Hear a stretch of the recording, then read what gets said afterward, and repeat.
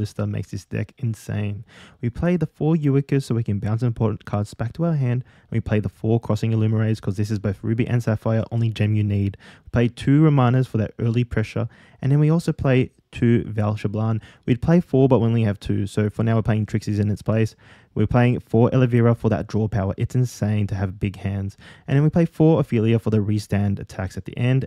3 Wilistas for the Persona ride, and then we also play the 1 extra Wilista just for the flex, really. And then we play 4 PGs as per usual, and then we play the new Festival Booster 2023 over trigger. We play 7 crit triggers. We only play 3 effect triggers, so the rest of them are normal triggers.